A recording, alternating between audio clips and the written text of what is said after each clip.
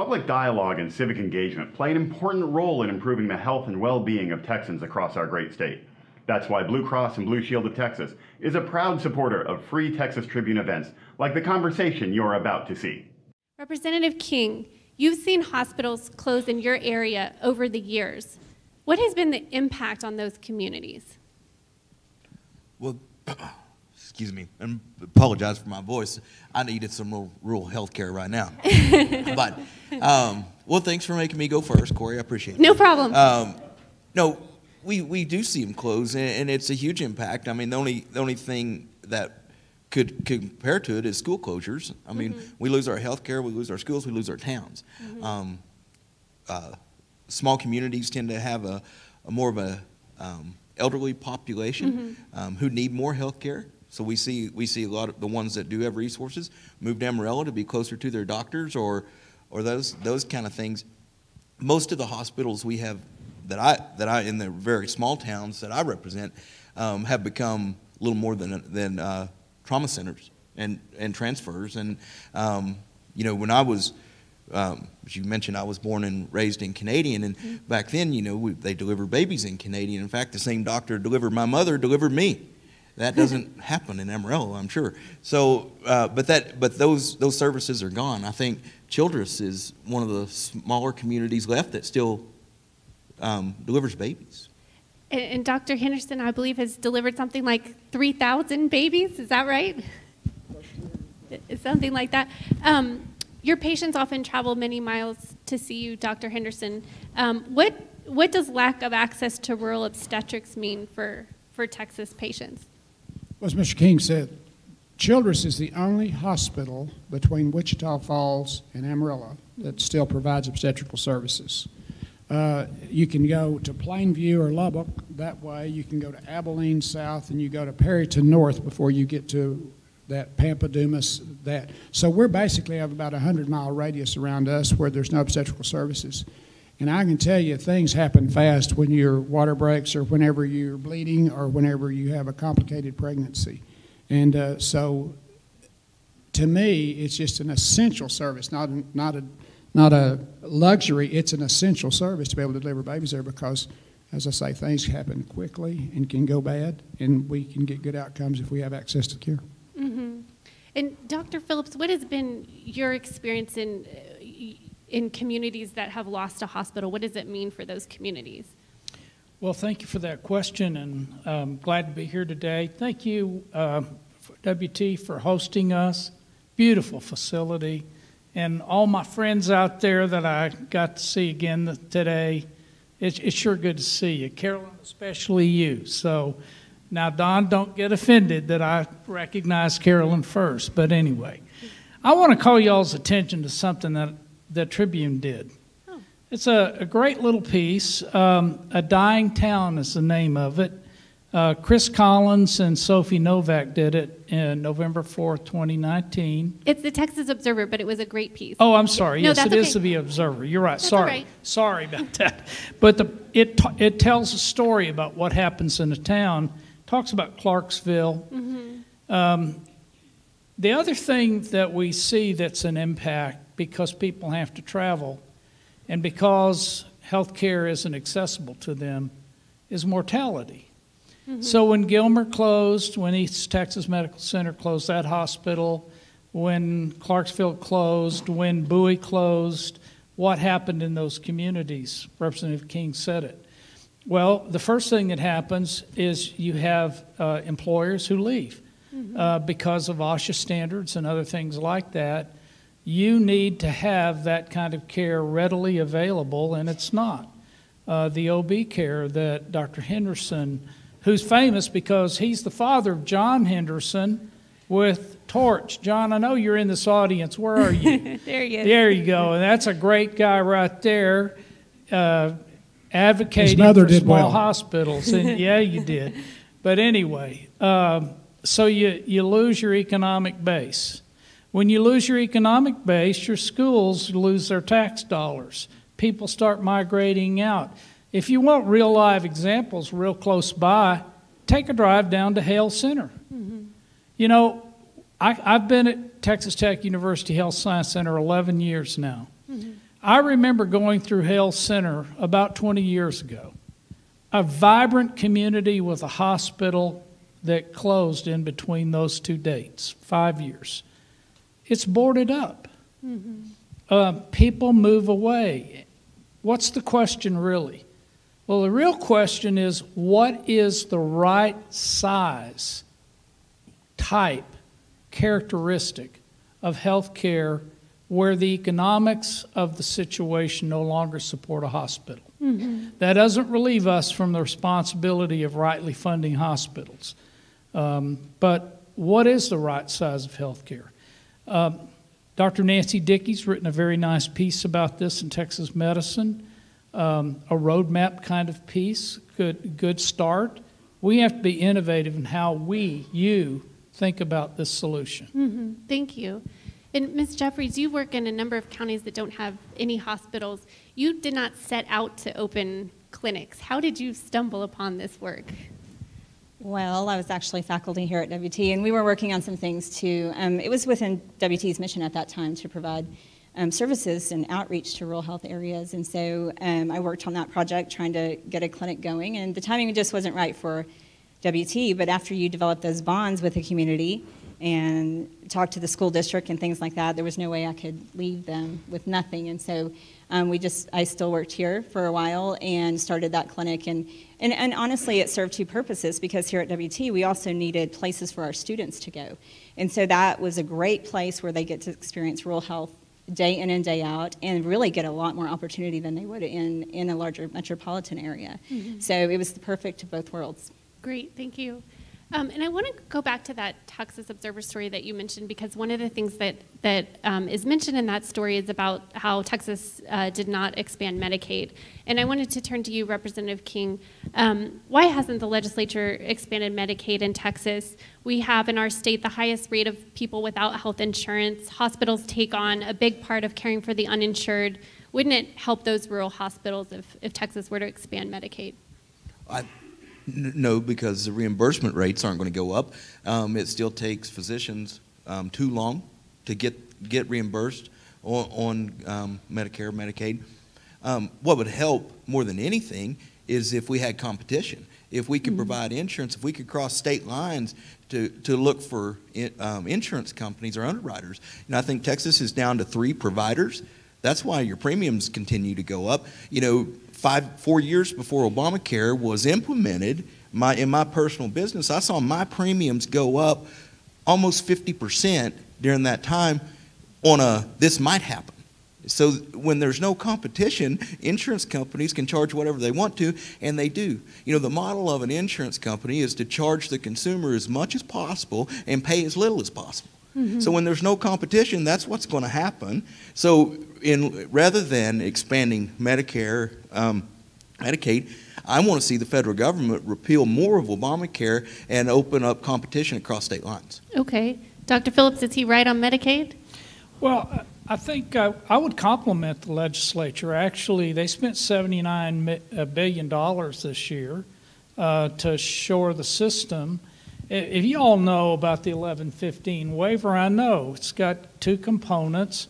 I'm going to talk about them in reverse. The uncompensated care is essential. That is the care that is not paid for because people are poor, disenfranchised, don't have insurance, those sorts of things. And you could have 50 insurance cards out here, and if you don't have an infrastructure, it doesn't much matter. So that uncompensated care, I think, John, this is your statistic from your study, is about $2 million a year for a small rural hospital. That's essential that we find ways to keep the payments occurring. You mentioned, Representative King, the delay in payment. We looked at that a few years ago. In some cases, for some kinds of care, it was 180 days. I don't know about you or y'all out there, but I'd love to call Visa tomorrow and say, I'm going to pay you in about 180 days and see what happens to your card. We've got to find these payment reform systems. The other side of it is the innovation, DSRIP's what it's called. And so those are things that are innovations, like telemedicine is one, nursing care for diabetic conditions and other chronic conditions. There's another. We could go on. There were 128 innovations that are meant mostly to support people who can't pay. But the fact of the matter is, the innovations are so good. For example, the diversion from overutilization by mentally ill people of ERs. That's going to benefit all of us. And so I don't know what it looks like. I worry about it a lot. Several people out here and up here do. We'll find a system, and here's what I would plead. Let's think about it like this. What is the best solution for a problem? It's the closest solution. That means local people solving their problems. So I guess I'm going to give away my politics here a little bit, although I'm not a political guy. I like as little government as is possible to accomplish the end that we want to achieve. And it's people like Dr. Henderson down there who are closest to the problem that can figure out a solution that works best for him. Great. And that may not be a solution that works over in Tyler, Texas. So we got to be flexible in how that looks. I'm pretty confident that our folks in Austin, and I would say this even if you weren't sitting here, but I really do have a lot of confidence in those who are down there. They're well studied. They often have disagreements, but they find ways to work around them. It's a little bit different than down there in D.C. And if I can just jump in here, we're going to get in a minute to the to innovations and hopefully telemedicine and so forth. But I just want to mention, since you brought up the 1115 waiver, we're talking about this this $25 billion agreement between Texas and the federal government. It's set to partially expire in 2021, and there's a lot of concern of what that could mean for Texas and specifically for rural hospitals. But I want to change gears just slightly. So Texas has 35 counties with no doctor. And Ms. Jeffries, patients in those counties are often treated by nurse practitioners such as yourself. But you say that you face a lot of red tape when it comes to practicing in Texas because of having to be supervised by a doctor. Tell me about that. Why is that a problem for you? Why is that a problem for patients? Well, it's a problem for patients, first of all, because it decreases access to care. And so the studies show that uniformly across the region, and states that do have full practice authority for nurse practitioners have, they show several things: improved patient quality, increased access to care, and also decreased cost. One of the things I've been saying for years, and now Texas is actually 51st in the U.S. with regards to access to care and affordability. And a few years ago, I was saying, hey, we're 47th, we got to do something. So we're now 51st, so really we have to do something. The urgency is there. Our model is different than the hospital model. Our model is to keep patients out of the hospital. So we do everything possible to give them quality care and meet measures to prevent hospitalizations and expense, as well as just quality of life for them. So the Texas Medical Association says that it's not appropriate for nurses to practice independently as if they were physicians, in part because they don't undergo the same kind of training that doctors do. And TMA would also argue that granting nurse practitioners more authority, such as being able to prescribe medicine, would not actually lead to a bunch of nurses moving to rural Texas.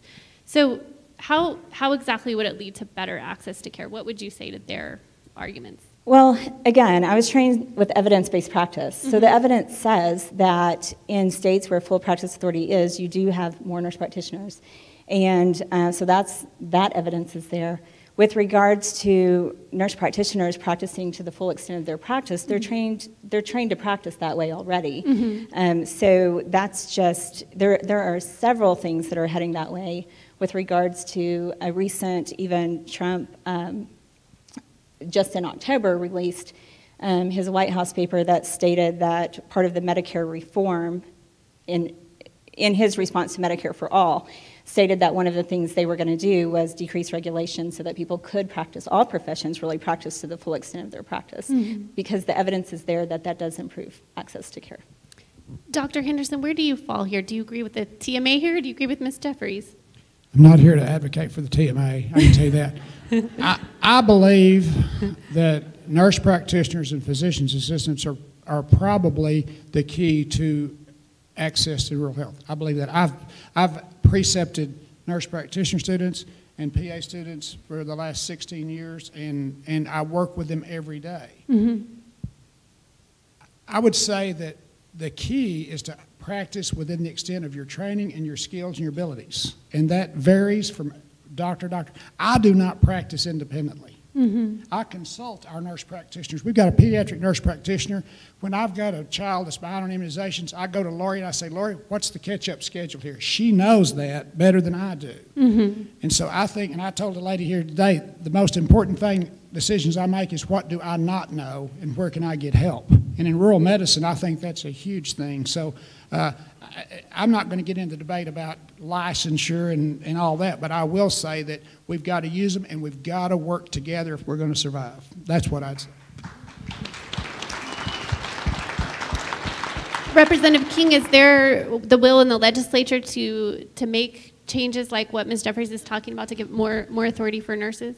Oh, there's definitely the will for some of us. I mean, you're talking of anytime what they call these TMA fights or scope of practice. Scope of practice. It's a turf war. You know, nobody wants to give up their piece of ground. Ms. Jeffries. Across You're our with great Ms. state. Jeffries.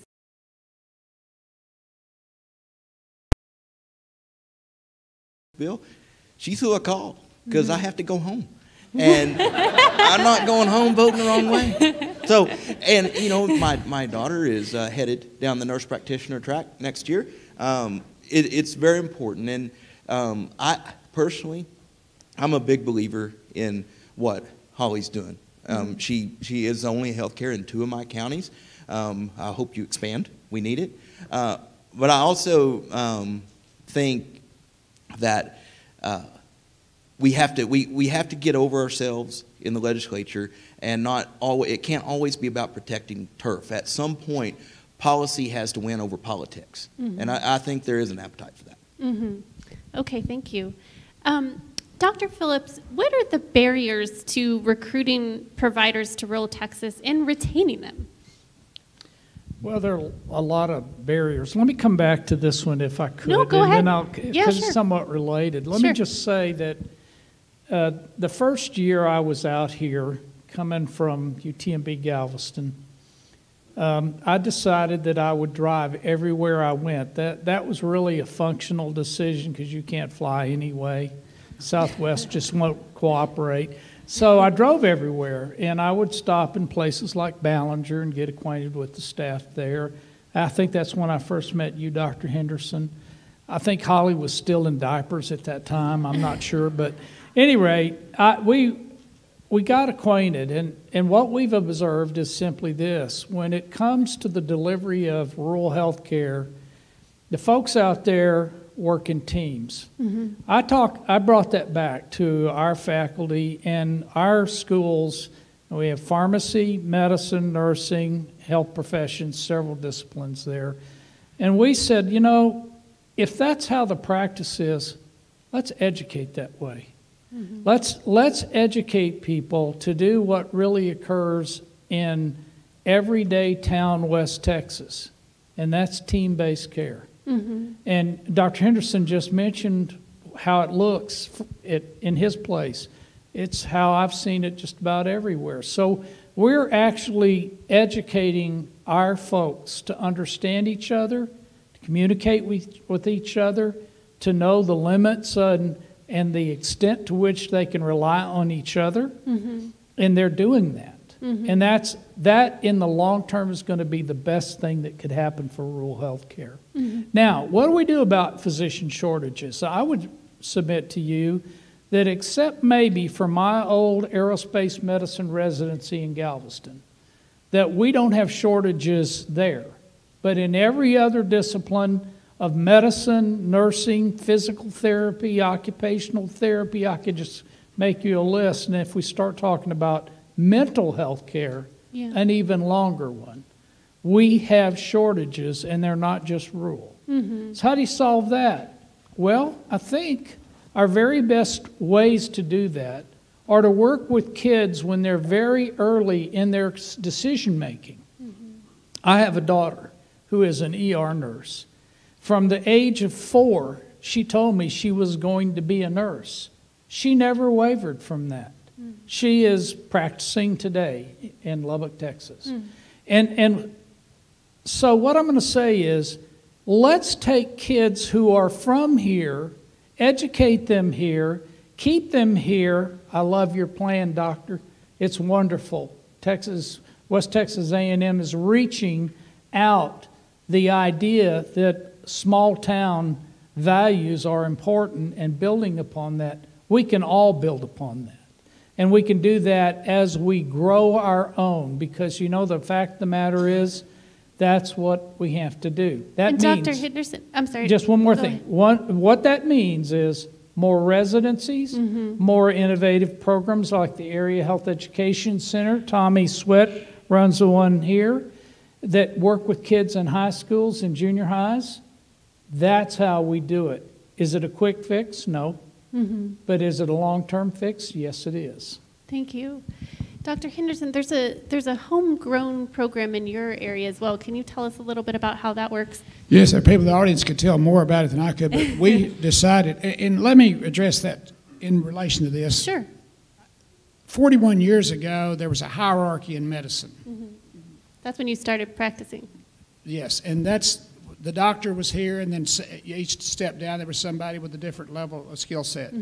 And that has transformed appropriately to what I've heard called like a wagon wheel, where there's a center with the spokes going out, each one contributing to the integrity of that wagon wheel. And we have to utilize all of our personnel, everybody, to make that wheel roll. And so that's what I was thinking. Now, to do that, you've got to have those people. And I guarantee you, this team-based approach, and our chief nursing officers here can certify that. One of the most dramatic things we do is either a high-risk OB or a code in an emergency room. And you believe I don't depend on our certified ER nurses to help me run those codes, and I take their advice absolutely, okay? And so I think anyone who's trained and qualified and comes as part of that team needs to be doing it. Now, to do that, you got to have those spokes on that wheel, and that means you got to have those personnel. We've had a program, how long, John? 15 years, 20 years. We call it the Homegrown Program, where we identify people who are from the area, like Dr. Phillips said, that from the area that will be more likely to stay. You can run an ad and get an RN in, but if you train one, raise one up, one of your homegrown people, they're more likely to stay. In exchange for paying for their education, they give us back a time commitment to serve, and most of the time that stays. And our success, I heard the numbers the other day, is incredible.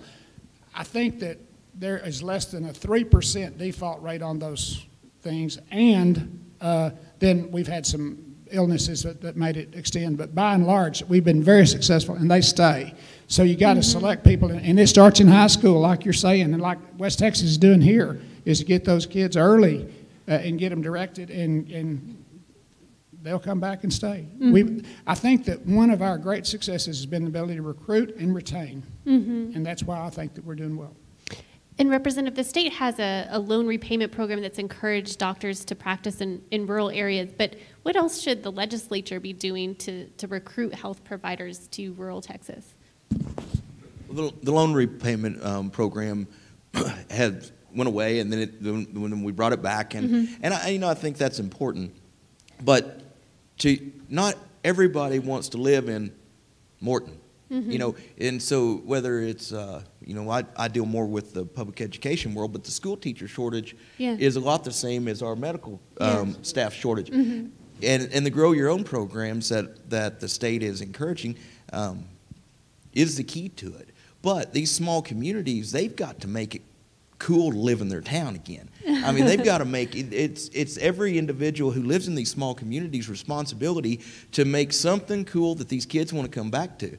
Because if you don't, your town will go away. And without health care and without education, it is a certainty that your town goes away. So, I think everybody has a responsibility. I don't think you should put it on the back solely of the government. I agree with Billy over here on less government is better government. Very little in that pretty pink building in Austin very little good comes out of that place when you think about it. You know, there's 7,000 bills every session plus written. Does anybody in this room think there's 7,000 good ideas in Austin? No. Absolutely not. We can do it better. We can do it more efficient at the local level. And you know, that's individual responsibility. But the things the state can do is encourage the loan repayment for service to rural Texas. We can sponsor grow your own programs on a limited basis. Well, rural Texas is losing population. Ms. Jeffries, how do you recruit people? You employ something like, what, 20 people. How do you recruit them? Well, we do exactly what we were just talking about. Mm-hmm. I can't help but think of one of the girls that we have right now who was introduced to us through high school, came over and did a little stint with school that was required, and then came and applied. And so she was 16 when she started. That was 10 years ago. And so she worked at our front desk. First, she just observed for a while. We turned those into paid internships. She worked at the front desk, answered phones, then made copies or what have you. And then as she got into nursing school and went here to WT, as she did that, she continued working. And then she worked in the back once she got her first semester in nursing school under her belt. And she's back in school. She's been an RN for us now for a number of years. And now she's back in school to be a nurse practitioner. So she's going to be one of my providers in the future. And that's the way we do it, is same kind of program as Dr. Henderson talked about. We try to grow our own, and that's the best way to do it. You pick up those kids, they want to stay in that area, and they love family and small town. And you don't necessarily get somebody from big metropolitan area and plop them into us. They won't be accepted either. You have to be from Childress. Nobody goes to Childress. And so you think you'll keep these people. They're not just going to, this woman is not going to stay for a year or two. You think she'll be here? Absolutely. She'll be, and they tell us that. They're like, we want to stay with you forever. And so, you know, and one day I won't be here, and hopefully I'll leave it to good people like that. Great. Well, I want to talk a little bit about telemedicine. And Dr. Henderson, you say that some things work better than others when it comes to telemedicine. Can you tell me what your experiences have been? And yes, we've been involved in that for several years, and with the closures of the hospitals and even the clinics around us, like in Hall County and Cottle County, we've tried that and had varying success, but there are some things that work really well. Telepsychiatry has been a huge boom for us. It's been something that's been probably the most successful thing we've done, because it's basically a television interview. We're sitting here talking almost like we can. Whereas some things you just got to lay hands on them, you know, and so that's like what? What doesn't work as well? Well, believe it or not, we can listen with stethoscopes. We can hear heart sounds, lung sounds. We can look in ears. We can look in eyes with telemedicine. We can do that. But there's some things that, if you say you've got abdominal pain, you know, where? Well, around here. And sometimes you just got to see what their response to our exam is. And so there's some of those things that haven't worked quite as well. Allergies, you can diagnose those over the phone. So, I mean, there's some things that you can do very well there. But I think telepsychiatry, teledermatology has been real good. We can actually magnify the lesion and make it look better than when I'm looking at it myself. It looks better on the screen than it does when I look at it. You can't feel it, you can't do stuff like that, but it's very good. So there's a lot of things work well, and with new technology, it's getting better. And Dr. Phillips, I know Texas Tech has been a real leader in this area. Can you tell me what's going on lately? What about telemedicine with EMS? What's going on with that? Well, we have a very innovative program called the Next Generation 911. Okay. Some of you all know about that program. We run telemedicine equipment in the back of EMS trucks. And it's growing in its adoption. What it allows, there's always been standing orders between ERs and trucks. This allows that ER physician or nurse or team that's going to receive that patient through the back door a chance to put eyes on that person, that particular case coming in. And that gives us a couple of three advantages. One is, very often, it doesn't need to come where we're headed, which is a trauma 1 or 2 facility. They can stop off and get care much quicker that way. So they can triage on the fly.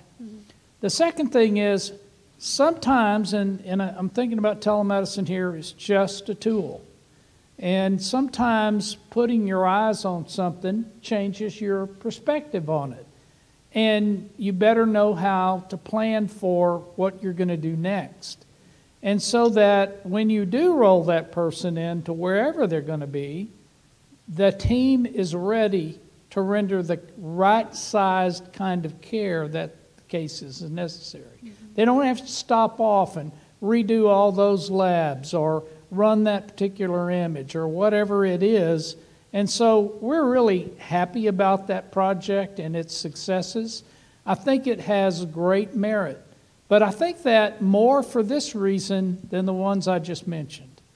Think about your EMS service providers where you are. Those trucks sit there and idle a lot more time than they actually roll on cases. What are they? They are mobile emergency rooms. They have telemetry. They can do a lot of things. Well, if we have access to care issues and we can go down here to Happy, Texas, y'all know where Happy is? Well, there's a truck that sits there. It's an underutilized primary care station. Why couldn't we think of innovative ways to use that stationary truck when it's not in that use to provide primary care to people that need that? That, by the way, is not telemedicine. That's called telehealth. Managing your diabetes or your hypertension or whatever your chronic condition is in that elderly population that's common in our areas can be done with high tech if we can connect to people like Dr. Henderson using the telemedicine component. And I'll just say one other thing. Technology is exploding, y'all. We're teaching every medical student and nursing student how to use ultrasounds. Point of care ultrasound will revolutionize what can be done in the field.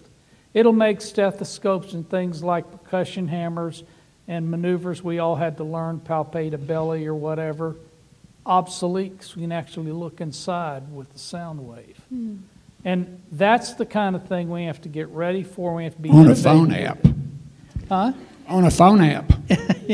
On a phone app, that's right. Yeah. It's in our pocket right now. EKG's in our pocket right now. So we're going to have a period of cultural lag that we all have to get used to, because as we perturb the stream or the pond, there are going to be waveforms that disturb that surface tension. It's not going to be real calm in some places. And Ms. Jeffries, what has been your experience with telemedicine? So same as Dr. Henderson, we used it for telepsychiatry, which is very successful in that. With the shortage of healthcare providers, if you have access to one during that, you can do quite a bit. And that's been particularly beneficial at Cal Farley Boys Ranch, where we have quite a few adolescents who are probably more adept to needing psychotherapy because of the background they come from. But we also use that in Carson County. And we take care of the jail. So we save, before we came, actually they drove all those inmates when they needed anything to the ER, 60 miles away. So we not only saved them in that, but the ER cost as well. So definitely the utilization in that has been beneficial. Great. And there's been just a couple mentions of mental health here on this panel, and I just wanted to ask you, Representative King, I know access to mental health care is especially an issue in rural Texas. What do you think the legislature should be doing there? Well, I think the telemedicine, in particular the psychiatry piece of it, has been huge for our counties. Every county I represent, the biggest drain on the county budget from the sheriff's office is the jail. And it's because mental health has become a word that's a catch-all for everything, it seems like. But, we have to arrest people for being vagrant, and then these counties, in lieu of telemedicine, they have to drive them for a mental health evaluation. In a lot of my counties, there's no beds in the top 26 counties other than around Amarillo. So a lot of my counties will go all the way to Del Rio at times.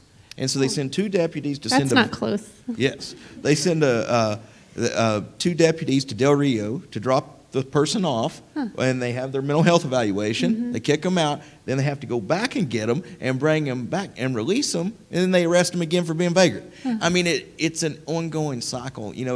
I think what I would like to see on the mental health scale, I would like to see a partnership with Texas Tech and the top 26 counties and the bottom 22 counties of South Plains, and we all share beds. Let's build a facility, and actually Texas Tech is working on this already, reutilizing some of these defunct hospitals and clinics.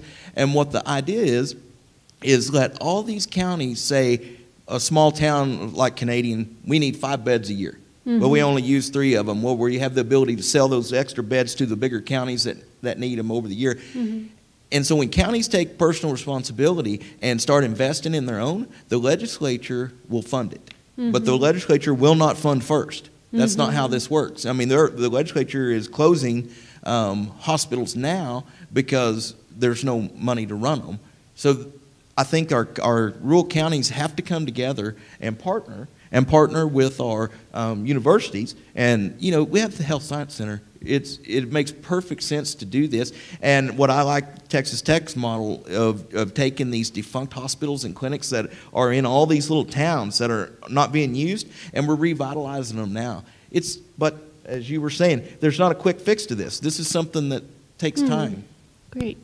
Well, our time is actually almost up. I have one last question I wanted to ask Dr. Henderson. But meanwhile, if anybody here has a question for the panelists, you can start making your way to this microphone over here, and we'll do the Q&A section in a moment. But Dr. Henderson, you're going to be retiring in February after a career as a doctor in rural Texas. As you retire, what is sort of your greatest hope for rural healthcare in Texas? That we just get better. Yeah. Because we have. Our hospital's better now than it's ever been, and I'm able to leave with a measure of contentment that no one can imagine. My son and my wife and my nurse there can't believe that my mind is as good as it can with so much of my life has been medicine. Being Dr. Mike has been so much of me. And yet, because of our new young doctors and our middle-aged doctors, and we fortunately have a doctor in every decade from 70s down to 30s. And so it looks good for us, but I would hope the others can do that. And they're going to have to do it by getting behind them. Towns have to support their doctors and their hospitals. They've got to, it said that 80-85% of the things that come in we can treat. Okay? So treat it. Use your people and support them. Make them. I hope you, and I'm so pleased to see this many people interested in rural health. I mean, we live in a little island down there, and to see all y'all makes me happy. And this is going to be the future right here, what y'all are doing. I really appreciate each of you being here. But as I think about these young doctors having the things they need to do to practice good medicine, it makes me happy and contented. I'm glad I did it. Great. Well, thank you so much. Thanks to all of you.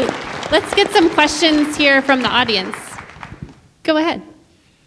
First off, I'm really glad that we had the opportunity to have this today. I think there was some really awesome points made, and especially about sharing responsibility and who's allowed to provide care, because at the end of the day, it's not physical therapists versus nurses versus physicians. We don't stand to lose the most in hospitals. It's the patients who stand to lose the most. And my brother in California was obviously not able to make it today, but he had some questions that he wanted me to ask for him. The first, to Representative Ken King, why do you think that HB 1584, a bill allowing for the availability of prescription drugs for stage 4 metastatic cancer, was able to pass this year, while HB 670, a bill expanding coverage for ovarian cancer testing and screening, wasn't able to pass? In your opinion, what was different about the substance of the bills that the legislature was about to pass, one helping patients in late-stage cancer, but not the other helping expand women's coverage to diagnosis cancer? Thank you for bringing both of those forward. So a very detailed question about a couple of bills from this session. Do you happen to be familiar with that legislation, Representative? Or? Oh, I'm going to knock this one out of the park. Okay, you go ahead. So here's the deal. To your point, and if you've noticed, this is Teal Tuesday. Teal was ovarian cancer color. My mother died of ovarian cancer in 2013. A colleague of mine, Kyle Casal, lost his mother to ovarian cancer. So in 2015, well, actually in 2013, we created the KK125 Ovarian Cancer Research Foundation. The KK is obviously for King and Casal. The 125 refers to the CA 125. So CA 125 at that time in 2015 was the only predeterminate for ovarian cancer. Ovarian cancer is much like pancreatic cancer. By the time a woman knows she has it, the horse is out of the barn. My mother, case in point, had she had a CA 125 4 years before she was diagnosed, she had likely been here today. Her treatment for that $80, after that $80 blood test could have cost less than $100,000 and a possible cure. It is curable, folks. She didn't have it. Nobody knew about it. Why didn't she have it? Because insurance companies wouldn't pay for it. Here's the difference. In 2012, 39% of women diagnosed with cervical cancer died. We test for that. Over 80% of women diagnosed with ovarian cancer died because we don't test for it. Testing, early detection is the key. So I'm getting to your question, and this is where I'm going to tell you a good story first. So back in 2015, before all this speaker transition, and I actually had some stroke, Kyle Casal and I went on this mission to help women. And he authored a bill that said, if you are terminal, your doctor can prescribe you any drug that they see fit that's been phase 1 FDA approved. Ovarian cancer is a good point. You go talk to the researchers at MD or Baylor or probably these doctors here, I think would back me up. There's a lot of evidence that suggests that the BRCA1 gene, the bad kind of breast cancer that still kills women, and ovarian cancer are the same cell. It's the same cancer, and they think it could have started in the fallopian tube because the cell is the same size as a fallopian tube. We've been curing breast cancer for 40 years, but if you get an ovarian cancer diagnosis and your doctor wanted to give you a breast cancer drug, they couldn't do it in the state of Texas. It's moronic. You can do that now. We changed that law. The other thing we did is we said a CA 125 was an insurable item on a well woman exam. And I'm proud to say that next month, Robin, my wife, and I, and our foundation, will be giving a $50,000 check to Dell Medical Center for the first trial for the CA 125 to test women for free over the next 10 years.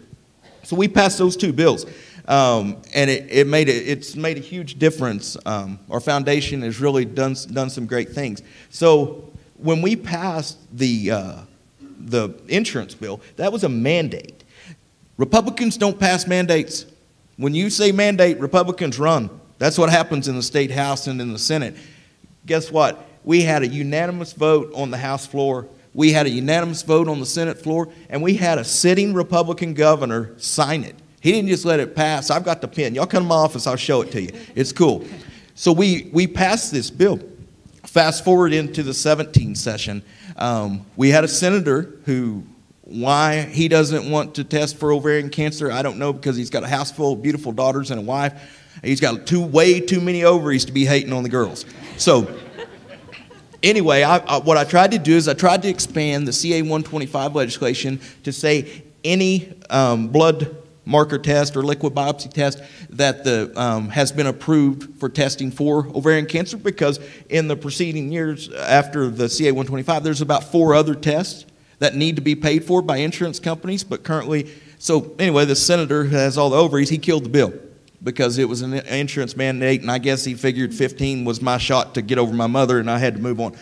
Whatever. So we come back in 17, and I tried to pass the same bill, and frankly, it just didn't go. I didn't even get it out of committee this time.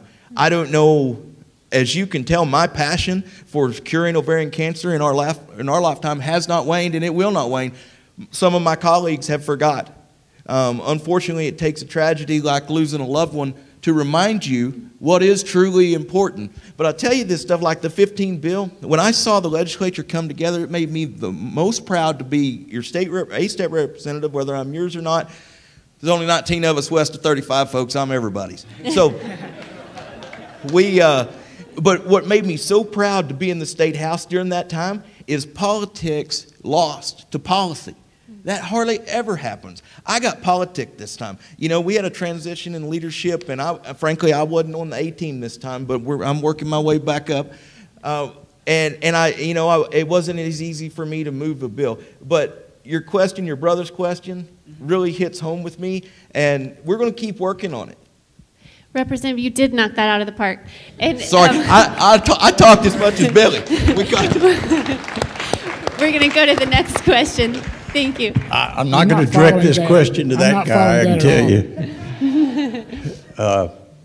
Money seems to be driving our system this day out of control, and market forces don't seem to have much force in terms of mitigating the costs, the rising costs. And I see construction sites everywhere telling me that that's where the money is today. How do we mitigate that? How do we get a culture change that takes the capitalistic drive to make money out of health care?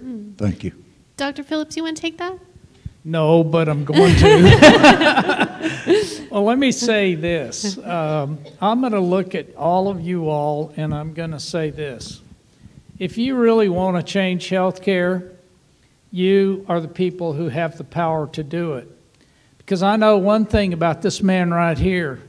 If you call him about your concerns, he will listen to you. If 30 of you call him, he'll listen a little harder. And if 100 of you call, he's going to do something about it. And Please don't. Yeah, I'm not advocating that, okay? And don't remember that when I come see you in the session. But no kidding. Y'all are silent out there. You don't speak up. You don't ask for transparency in the system that would let you know why that particular medication cost what it cost. Why don't we have that kind of transparency? Because people don't demand it. But you know what? The times are changing. And we have a device, every one of you has one of these. You can look things up. You've got power in your hands, and I'm going to suggest to you that you have to use it. We can sit up here as experts, and we all know each other, and we work hard together, and we work around the tides that change in Austin, Texas. But the steady streams are those that are running through your communities. I'm going to put it on you. Get active. Get engaged. That's how you change the system. Will it be immediate? No. Will there be disagreements? Of course. We've lived with them forever. Figure it out and get engaged. That's what I'm going to say about that. Thank you, Dr. Phillips. Next question. I don't have a question. I wanted to make a comment, and thank you all for taking the time. I know you all love rural health care as I do. We are doing a project through the Coalition of Health Services called Gateway to Health Careers.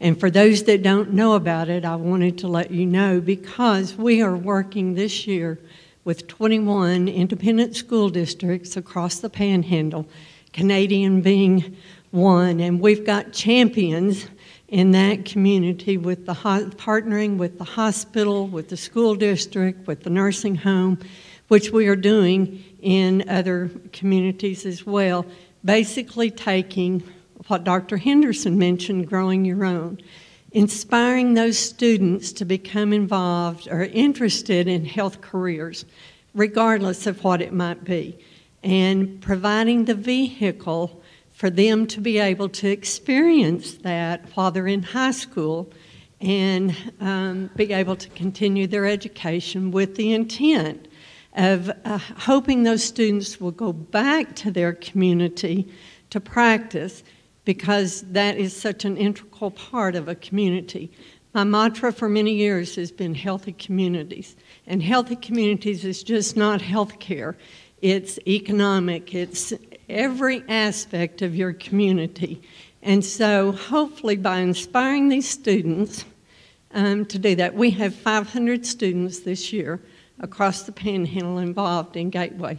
Thanks to AHEC and their support, West Texas, Amarillo College, it's a great partnership. Well, thank you so much for that information. I appreciate it.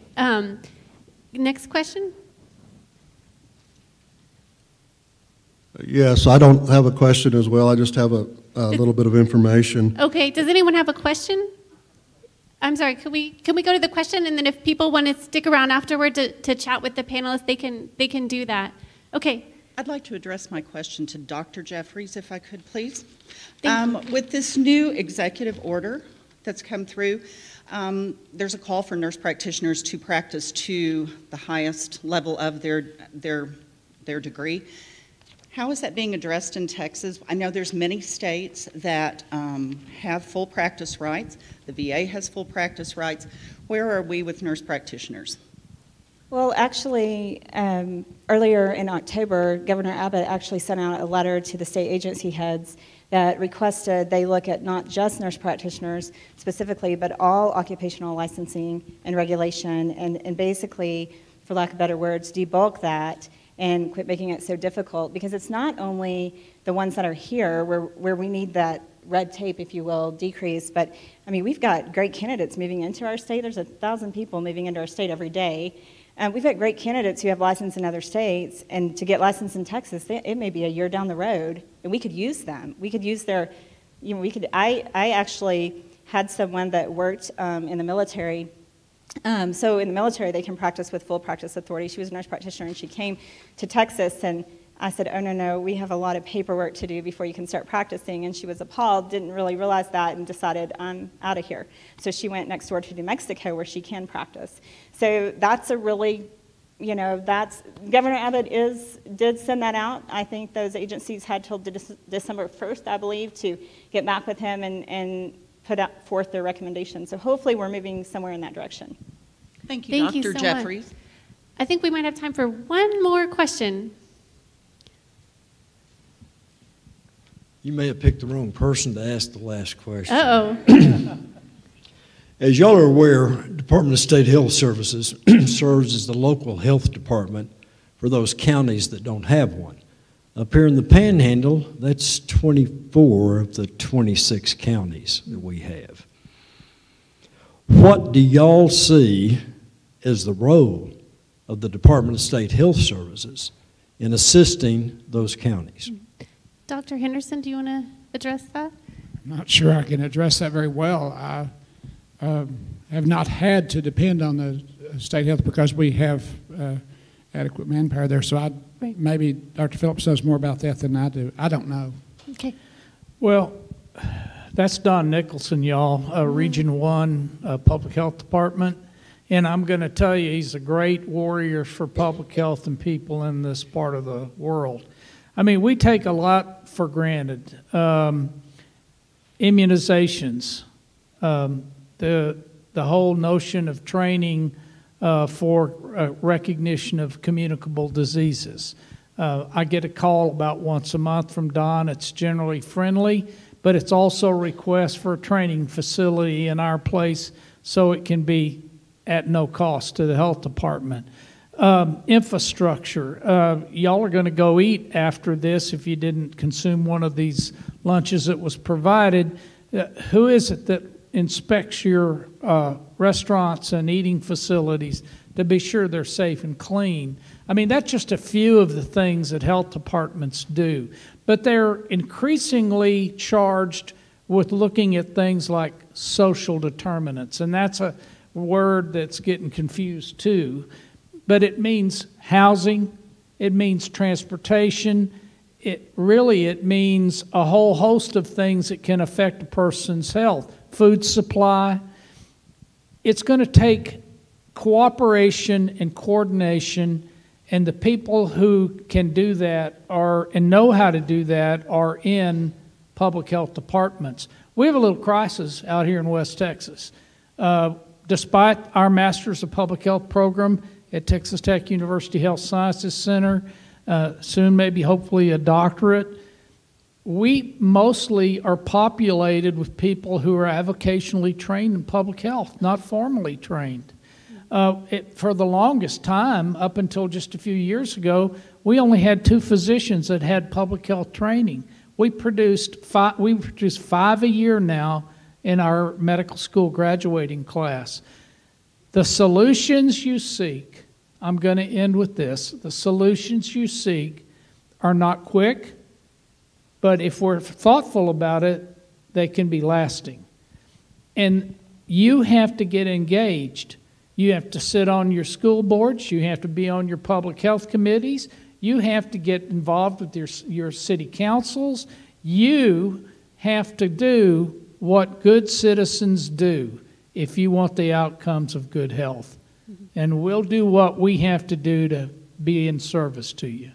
Thank you very so much. Thank you to all the panelists. I really appreciate it. And thanks to all of you for coming.